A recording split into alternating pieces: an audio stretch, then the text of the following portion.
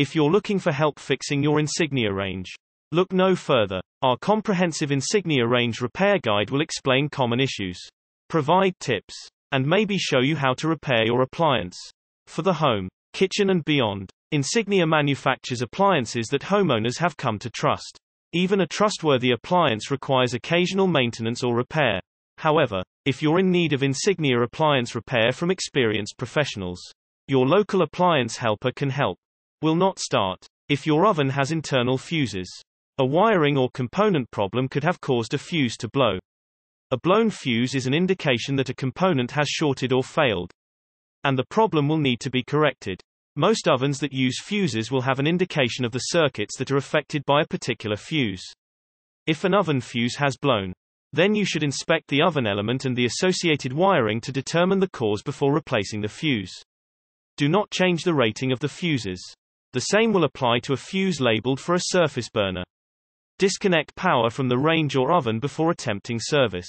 Element will not heat. Surface burners are typically either a coil type, solid type, or a ribbon coil is used in smooth top ranges. All of these consist of a heating wire that uses electric current to produce heat. Coil type elements can be checked for continuity by removing them from the terminal block and testing them with a multimeter. You should also inspect the terminal ends for signs of heat damage or corrosion. And if present, you should replace the terminal block or receptacle at the same time. You will need to remove power from the range to change the terminal block. Solid elements and smooth top elements require raising or removing the main top to gain access. You will need to remove power from the range before lifting the main top. Continuity can then be checked with a multimeter. Once you have removed the wires from the element terminals. Oven is too hot. On modern electronic control ranges, the oven temperature sensor is the part that monitors the oven temperature and signals the electronic control to turn the elements on and off. If it is not working properly, it could be the reason why the oven is producing little or no heat. This part can be found inside the oven and is usually located near the broil element.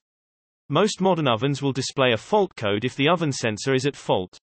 If you think the sensor may be the issue, you can check the resistance with a multimeter, but will need to know the correct resistance of the sensor at room temperature. Remove power from the appliance before performing this test. Little to no heat when baking. The bake element is the heating element that is found at the bottom of the oven. Most electric ovens use both the bake element and the broil element in a bake cycle, with the bake element performing 90% of the heating. If the bake element isn't working, the oven may not reach the set temperature or will take longer to reach that temperature. And food will normally burn on the top. To help determine if the bake element is defective, you should first do a visual check. If the element is blistered or separated, then it should be replaced. If the element appears to look normal, then turn the oven on to a bake function for a minute and then turn it off.